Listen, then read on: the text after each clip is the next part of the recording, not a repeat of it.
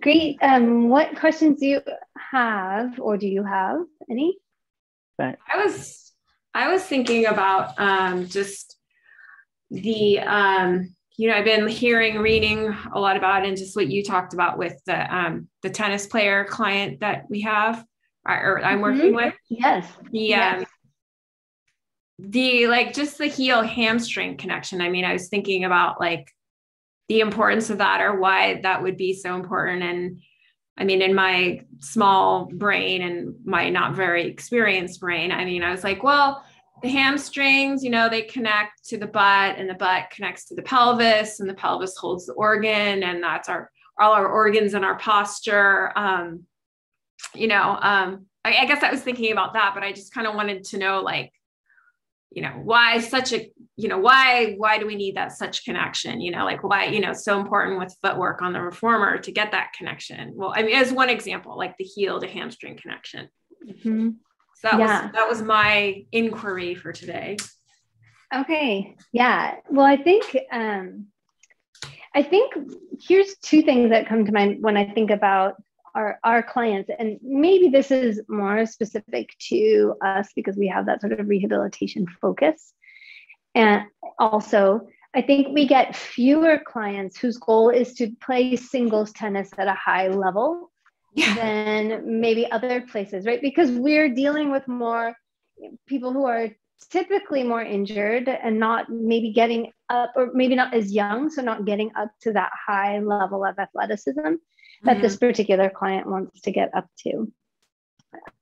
So I think that is maybe a piece of it that we don't talk about as often as maybe we could, because we don't see that clientele as much as some other places may. But to think about, I always like to come back to, so he came in pretty injured. I don't know if you know Kim, the whole story, but he came in pretty injured. He called me for an emergency appointment because he was playing tennis, and it was the second time, and on the other Achilles, something popped and he couldn't walk, and he was actually getting married over the weekend, and it happened during the week. And he's like, I've got to be able to walk down the aisle. Can you help me? And so I was like, well, come on in. Let's see if we could squeeze you in and figure something out. And so I took a look at him, and it was actually better than I thought it was going to be. There wasn't any balling up in the back of the calf. That would have been a sign of like a detachment of one of the, like the gastroc or part of the gastroc. There wasn't any of that happening. There's usually, in those cases, there's a big knot in the back that you can kind of palpable lump in the calf muscle. And that's because some of those fibers are tearing. And for him, it was in the calf muscle and not down in by the heel. And that's a better scenario, in my opinion, because that means that it's not tearing off the bone, which would be like the tendon part. It was actually a tear in the muscle belly. And so the goal was to just get him walking well enough in 3 days so that he could walk down the aisle at his wedding and maybe dance a little bit, just to get through a few dances. Yeah. So basically what I did is some soft tissue work, and I taped his foot so the arch lifts up so he doesn't drop in anymore and put more excessive stress. And I also showed him how he could actually tape around the gastroc. And then I went and put heel lifts in his shoes and asked him what dress shoes he has and if they have any heel to them. And if not, to put those heel lifts in, and told him to wear the heel lifts when he wasn't in the dress shoes. So my goal was to calm it down, to stop the inflammatory process, and to just get him moving and walking as normally as possible. And if he doesn't have to stretch the muscle, he's going to be less painful. So initially, that's a great approach for a calf, but that's not a healing approach. I mean, that is a let it heal approach. That's not a get stronger, work through this and get back to playing tennis approach. So then he said, can I keep working on Pilates? Would that help me? And I was like, yes, I'm so glad you asked. So he's been seeing Allegra since then to try and work on the strengthening. And Allegra sent me a message this week and said, okay, he's doing great with the footwork, with some standing work, with bottom lifting, with getting his abs going. And his goal was really to prevent this injury from keep coming back. and he wants to be able to play tennis at this high level. And so Allegra said, so what should the next steps be for this client? So I'm going to let you guys tell me what the next steps should be. Now that he's out of that acute phase, the muscle fibers have for sure healed by now. They may not be functional 100%, but they're healed. So what do you think we need to do? Well, you were taking that into consideration. You were mentioning, just still keeping with the balance work, which I have been doing on the chair, tandem, and I forgot if you said lifted, like calf raise balancing. Mm-hmm. Calf raise and single foot, right? The importance of that to balance. And then moving on to poses that relate more to tennis, like the scooter, and but especially, I know this one, and now I'm drawing a blank. Adductors, splits, yes. Splits on the reformer, yeah. Mm-hmm. And I would do that on a red. I mean, a yellow, a blue. I would do that on a blue, I think. Yeah, a blue. Yeah. Mm-hmm. Yeah. So, yeah, go ahead. Sorry, Allegra, go ahead. Oh, but I mean, just getting back to that, if I just trying to put it back to just think about the footwork, when he was in those two poses, I'd really pay attention to his like foot, leg alignment, pelvis, and just, where he was just trying to keep a look on the arches of those feet. Mm-hmm. Yeah. And so why is that so important? Why did I tape the arch of his foot, and why are the arches of his feet so important? Because it's going to help support the foot, which is going to transfer on like how he puts his weight on his foot, and to just support his hips and his support. Yes, all the support. Support the calf. Right, exactly. The calf, right. So if he's falling in on his arch, I'm going to exaggerate. If I'm falling in on my arch, I'm going to get a falling in action, which is going to change the amount of pressure I put on one side of the calf or the other, just because that foot is falling. So we can prevent injury. So we need to have the arch working correctly. So the weight and the force is dispersed through the calf. We have two huge heads of our gastroc muscle, right? We don't want just one of them working. And if you're outside edge of foot, which one is going to work more? The one that's on the outside edge of the foot, right? The outside edge of the foot, so the outside edge of the leg, right? So that would be the lateral gastroc head. And if he's on the inside edge of the foot, what's going to happen? The medial gastroc head. The medial gastroc head. And do you know which one he tore? I don't know if you know. No, I don't know which one he tore, actually. Which one would you guess he tore if I taped his foot to pick up his arch? I thought he tore the lateral one. No? The medial one? Kim? Yeah, why, Kim? I didn't hear what she said. I didn't say anything. I'm asking. Okay. I'm making her speak up. Oh, okay.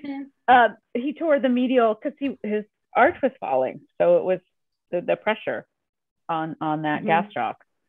Mm-hmm. Yeah. So if his arch was falling, and he's going to be more likely to tear the medial one because there's going to be inside leg pressure, excessive inside leg pressure, if the foot's falling medial and the whole weight is going inward. So what is the function of the gastroc, primary action of that muscle? To look good. Sorry. Yes, that's it. That's why we wear high heels, is to make those gastrocs pop. Right? I think that was actually probably the purpose, is to make those legs muscles come on and the legs look good. So what is it that we do with those calves if we don't have high heels on? I think it's to support the feet, right? But it's more kind of than in that, between. Yep, but it's actual function, muscle action that the gastroc is in charge of is. Well, it helps lift Walking. the foot up and Walking, like yeah. press Yes, off, walking, the gait. Push off, yes. So push off and gait. And what else is it going to do? But plantar flexion is how we call it. The action is plantar flexion of the foot. Right. But it's going to work. So it's push off. Exactly. That's exactly right. And so if you have to push off dynamically, like you do in tennis or in running or in basketball or in soccer, right? If you're pushing off dynamically, you're stressing that muscle every time you do. And what happens, so this client is, I think, about 40 probably. And so that's sort of that time where our muscles get a little bit less elastic in life. And he confessed that he's not a big stretcher. So less dynamic muscles, less supple muscles, not much stretching in life. Is the time where you can't get away with that anymore. This is the time where you really need to be stretching and keeping them supple on purpose, and asking for them to regenerate a lot more by working them out hard and stretching them in not necessarily a dynamic way, so that they're ready for that dynamic load. And then you do want to train them per activity, right? So this is really important. Training is very specific. So if I want someone to be able to run and push off and change directions quickly, they have to be able to do that. They have to train to do that action. So that's sort of what I was getting at when you were asking, okay, what do we do next? And I said, he's a tennis player. So think in terms of tennis. What is he doing on that court? We need to find a way to make him do that for his training for getting on that court. So if you start thinking about what actions have to happen on a tennis court, it's a lot of lunging, boom, right? It's a lot of taking off for sprint. It's a lot of lunging. It's a lot of lunging side. It's a lot of side stepping. It's a lot of squatting. It's a lot of moving the torso. Yeah. Yeah. And what it's not is a continuous flowing motion. And that's what Pilates is a lot of. So we need to find a way to introduce that same activity in some way, shape, or form while we're all putting him together and flowing and creating strength and length. And all of those things are super helpful for creating body strength, but we also need to train him specifically for the tennis. So scooter, all of the scooters are important because we're working on proprioception, we're working on balance, but we actually really want dynamic push. We want dynamic pushing to get into the lunges moving around fast.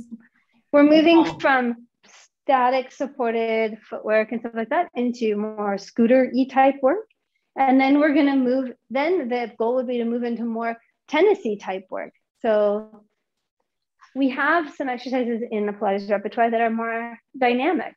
Jumping is one of them on the reformer. Get out of my head. That's what I was going to say. Yeah, I'm sorry, I was in your head. I didn't wait for you to say it. That jump board out. I was thinking of that, but I mean, to me, that's very obvious, but I'm like, that's like way too preemptive right now. I don't want him getting a pull again.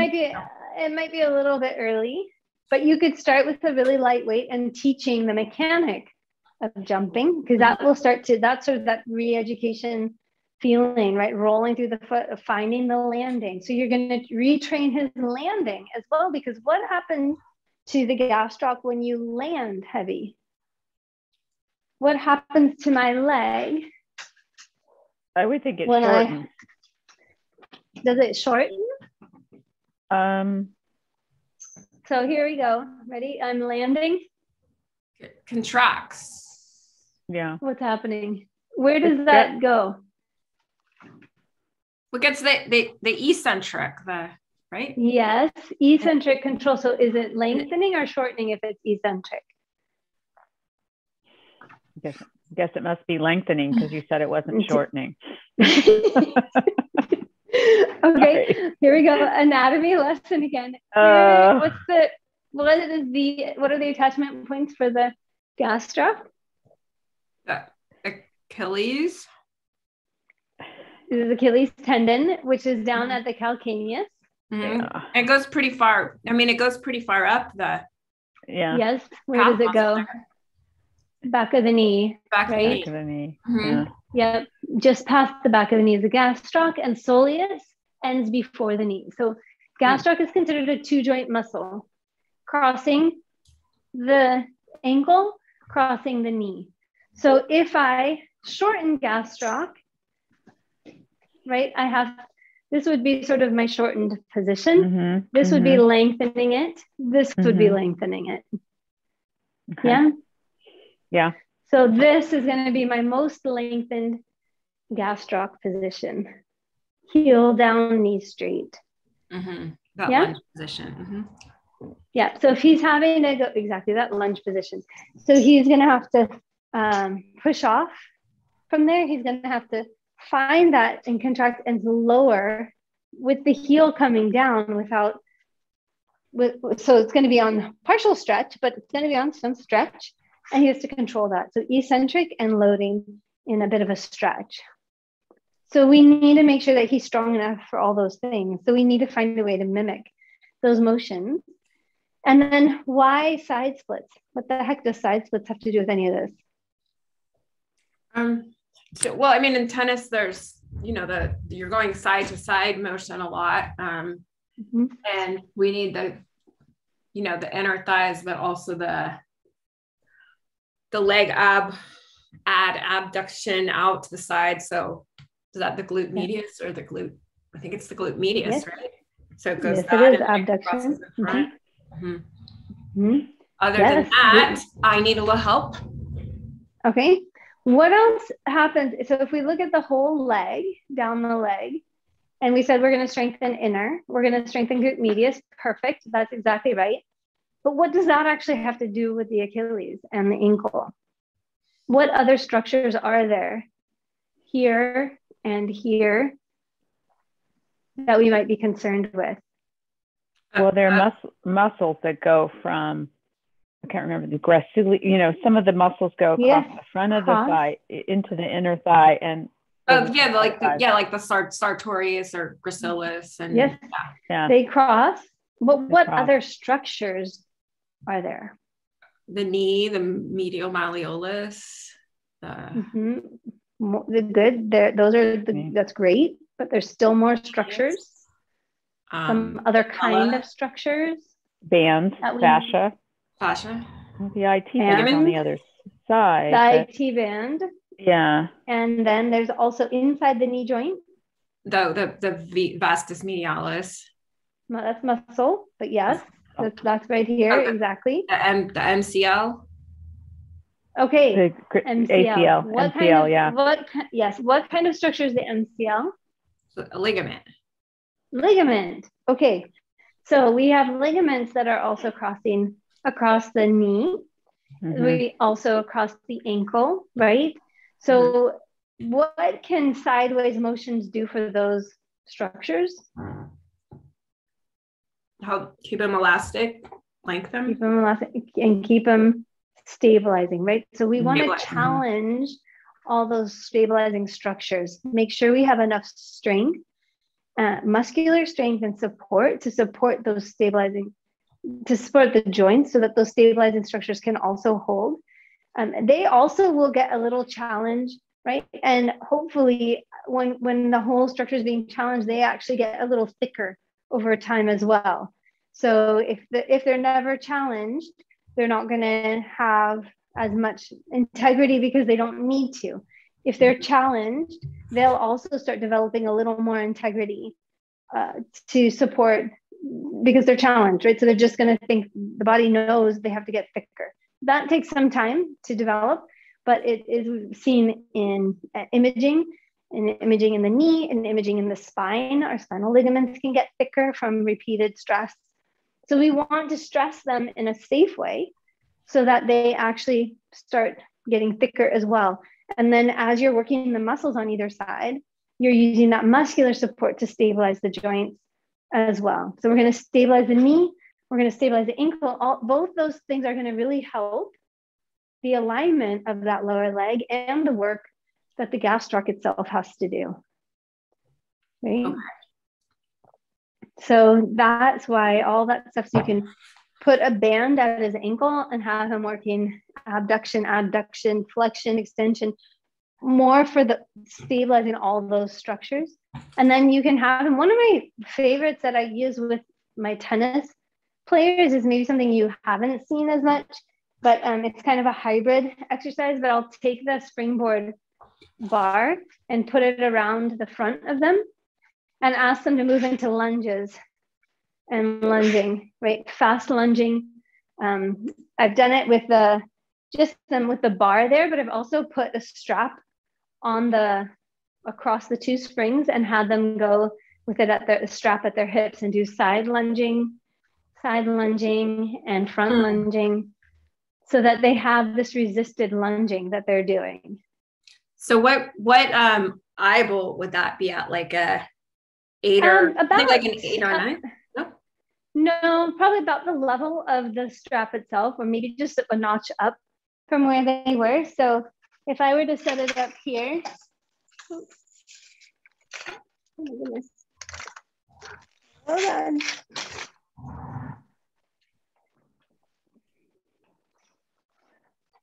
Yeah, I'm just trying to get an image of that in my head. Oh, I got a stuck spring. Hold on. That's no fun. Come on. How did you get stuck down there? Okay.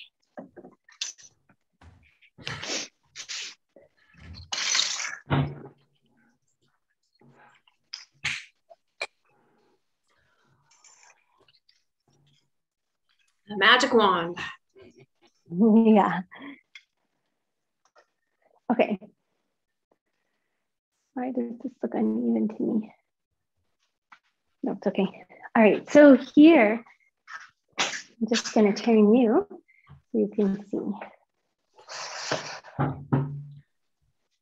If I was going to do this, I could do it up here, right? And that at my hips. And I can just work, this is a little high for me. Right. So here now I can really work from 2 feet to 1 into that lunge, right? And bring it back. And working into the lunge, I can do a straight lunge. I can do a side lunge, right? Yeah, you can work you can even do this way side. Doesn't work as well with the bar, but what I've also done is take the strap from the trapeze and put it on. The little strap from the trapeze will hook right onto these, and then you can use that instead of the bar.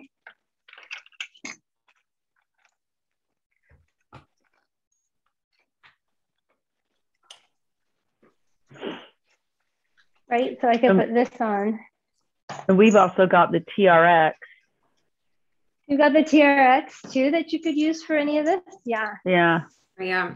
Yeah, I need to get more experience with it. So this could go right around the waist, around the hips, and then you could work in the lunges in all those different directions.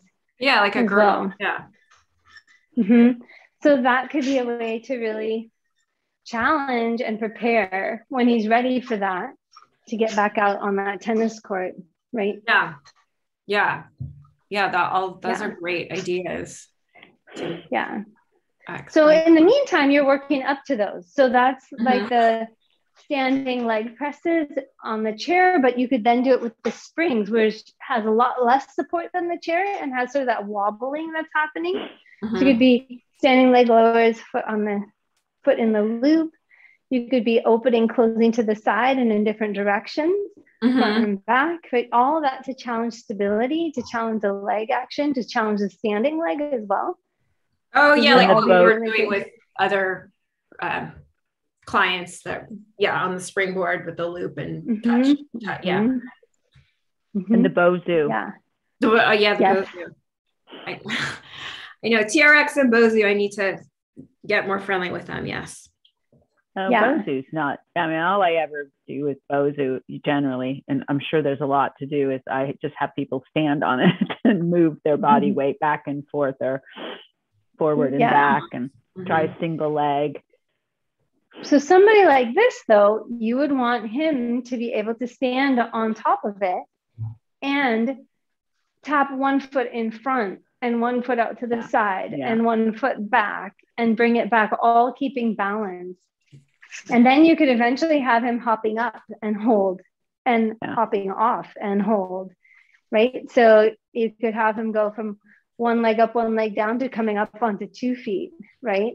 You can start building into thinking about what happens on that tennis court that he needs to be able to do. And it's just an extension of what we do already. It's just making it a little bit more dynamic or challenged so that it works for him on the tennis court, right?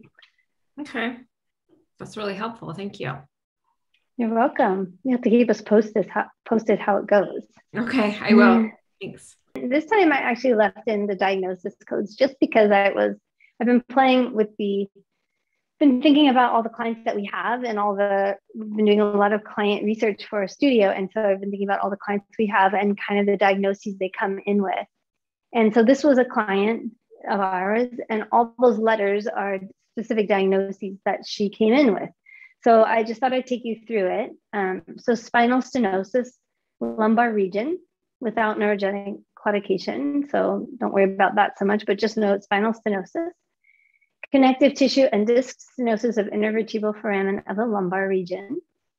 Low back pain, pain in the left hip, unilateral primary osteoarthritis of the left hip, derangement of unspecified medial meniscus due to old tear or injury left knee, derangement of unspecified medial meniscus due to old tear of injury right knee, pain in the right knee.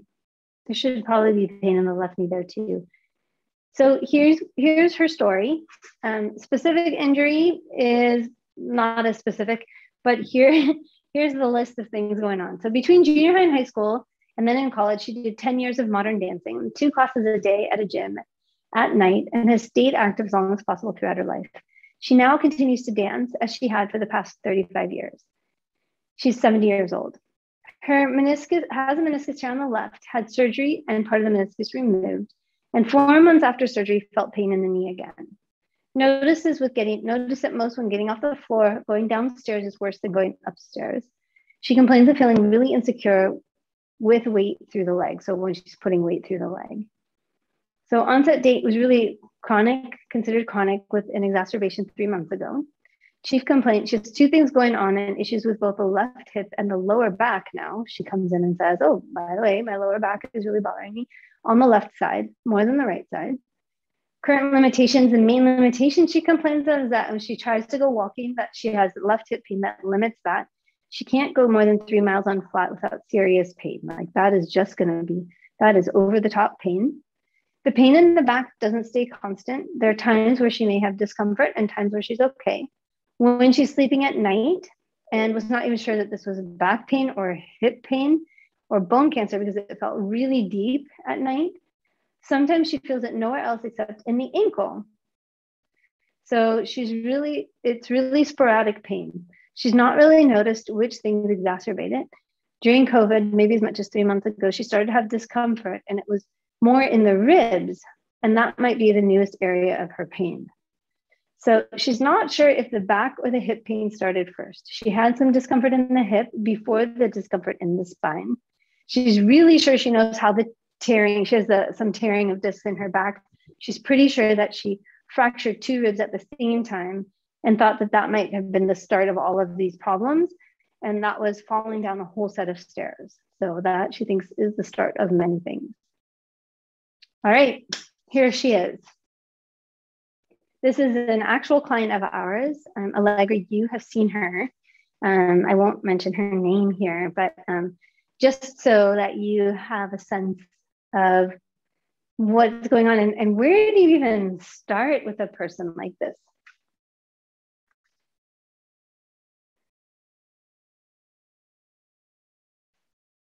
So pain, I'll summarize just because that was a lot of information. pain in both knees, knee surgery on the left hip pain, left back pain, more than right back pain, now pain up in the rib cage area. And I don't think that's specific. It's just pain in the upper rib cage area. Yeah, so that's basically what we're doing. I had an MRI report that I could read that was about her. The discs in her spine are pretty in bad shape.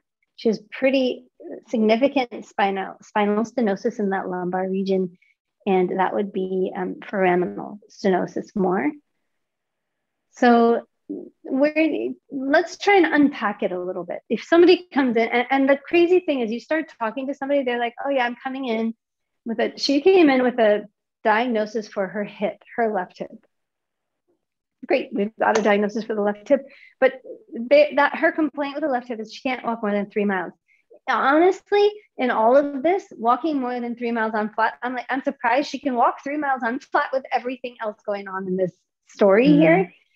And so walking 3 miles on flat and then her hip hurts right now is actually like, 3 miles is pretty good. So I'm not that worried about the hip, actually. So where would you even think to start here? Or are there other questions you would ask her? I would just start her on some basic exercises, breathing, coccyx curl, and keep checking in. Let her know what feels right, what feels not right, or ask her to tell me. I mean,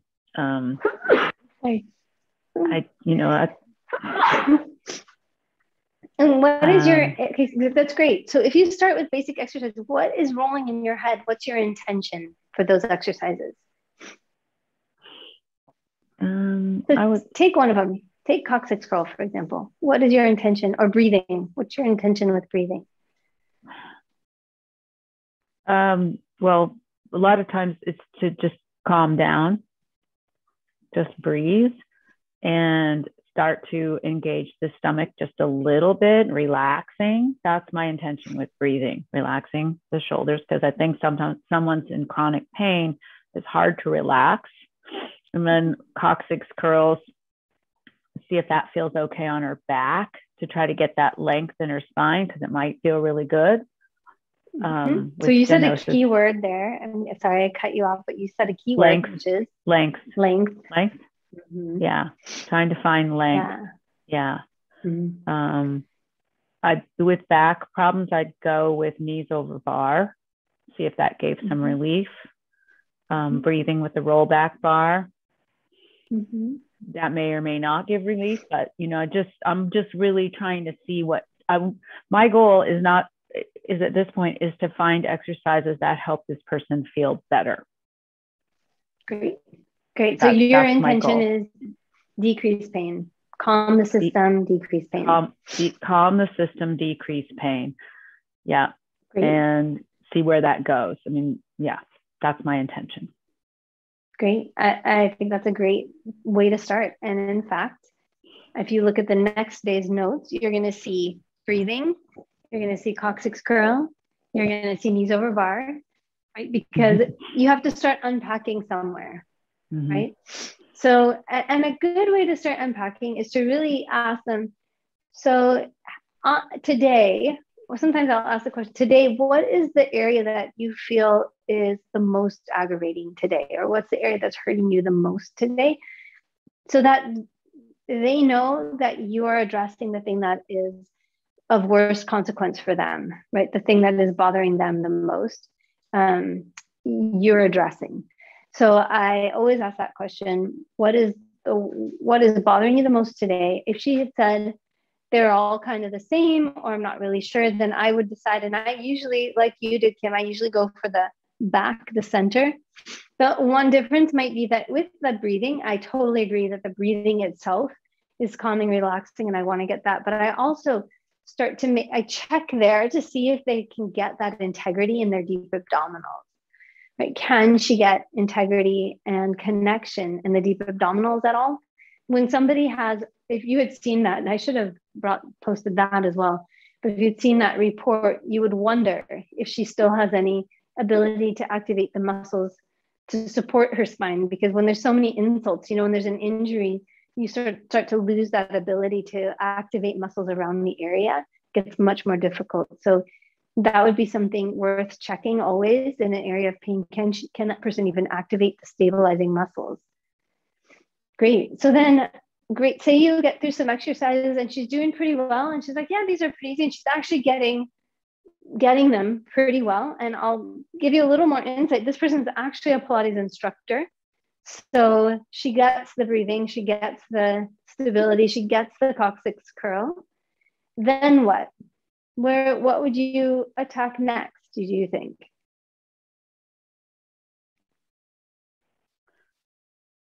Well, I mean, if she's a Pilates instructor, then I'd have a little different conversation, probably. Like, well, what exercises do you do as an instructor? What feels good? What doesn't feel good?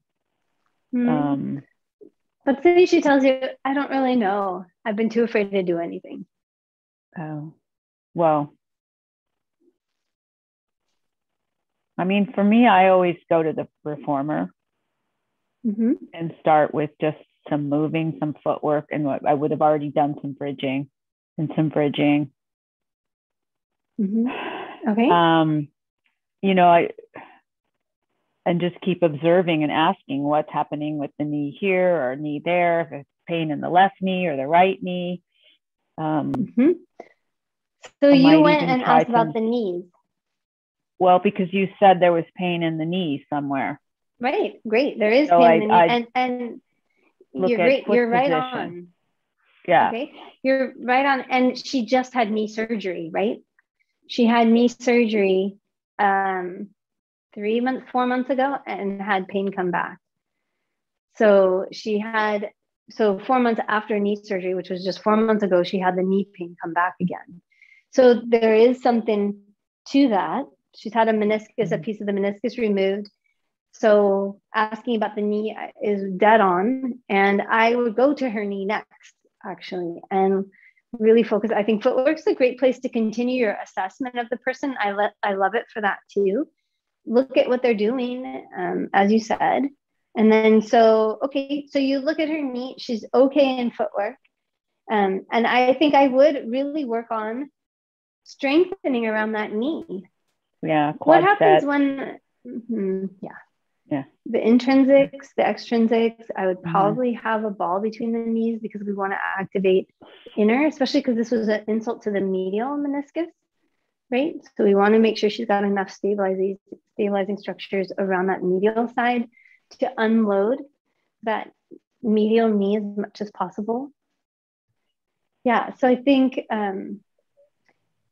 trying to just unpack it, I guess my point is trying to unpack it one step at a time and not let this whole picture overwhelm you. And I think starting if you had read her thing, you would be like, oh my gosh, I'm wondering why you're walking at all. Because remember, stenosis, what's our contraindication for stenosis? It's extension. Extension, yeah. And usually the pain in stenosis comes on or off with standing and walking. On. Yep. Usually the pain comes on and standing and walking. So that's why I was saying, wow, she's complaining after 3 miles that her hip hurts. Like, I'm happy she's walking 3 miles on flat at all, based on what I read. So I want to help her be able to walk more. I may have to try and figure out or unpack, is it the hip or is it the back that's actually causing the pain? Because there's so much stenosis, it could be referring into the hip, or it could be that there's a hip issue. And we have a diagnosis of osteoarthritis of the left hip. Yeah. So there you go. She's got that too. So you can definitely start, and that's exactly what I did, is start with the back, and then I moved to the knee. And then I started moving towards that whole lower leg, just lubricating the joints, right? So getting some hip range of motion, getting her hips on the roller, stretching out the lower legs, seeing how that affected her. And then what else is there? Well, there's just standing. I mean, let's see how look at her posture these days. See, try to do some standing springboard maybe, or TheraBand. Just kind of see where she goes with some of the rowing kinds of exercises maybe. Yeah. And why are you doing those? That's a great idea. I still want to watch her. I want to look at her posture. Otherwise, I'd have her seated and doing rowing. If I were just focusing on the upper back and upper body more, I would keep her seated or kneeling. But if I want to, I want to see how she carries herself. I want to see how she stands as she's moving, that kind of thing. That's why I would do it. Right. I think that's great. And so I'm going to pick your brain a little bit more on the reason you're having her stand and do it is because you want to see what she's doing, which is what you said. But then because she came in with the complaints of lower body issues. So if there's an issue in that lower body, right, what's going to happen to the posture above the lower body? It's going to go bad. Something's going to go. It's probably not great, right? It's because she can't walk as well. She's going to have to compensate somewhere up the chain, right? And if you look, that whole left side has trouble. The knee, the hip, the back on the left is worse than the back on the right. So that whole left side.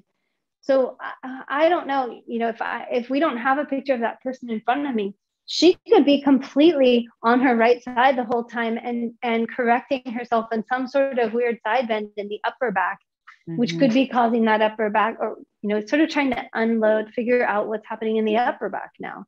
And the why something's going on in the upper back, to me, I start thinking about, I wonder if that upper back has something to do with all this dysfunction below it.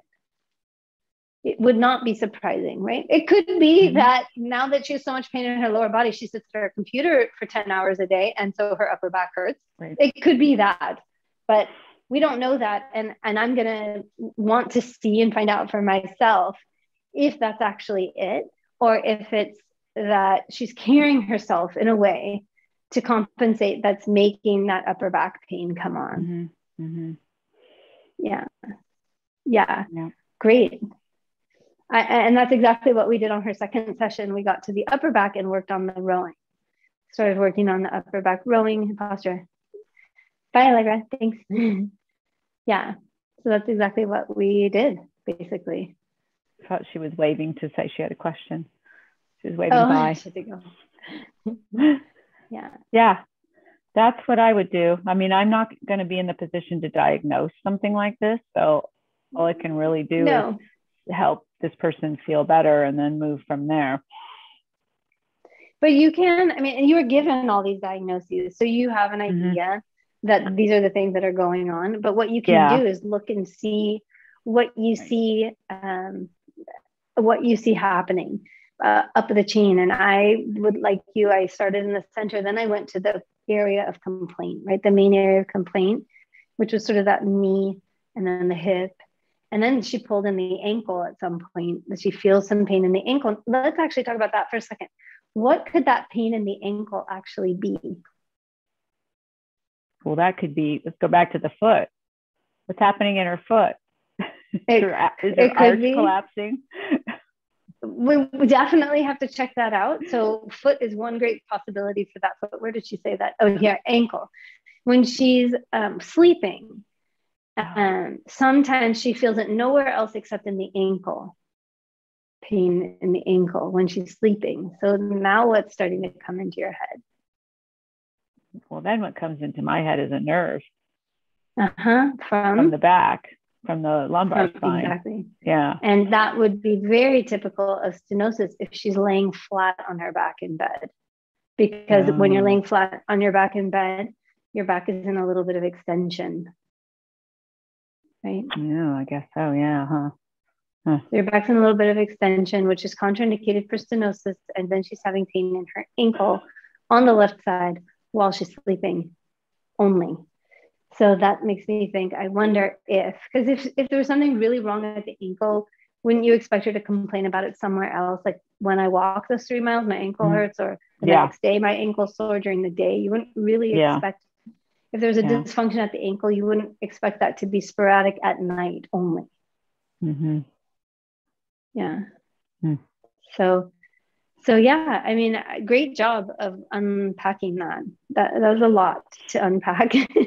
Yeah, we have some of those clients. It's a lot to unpack.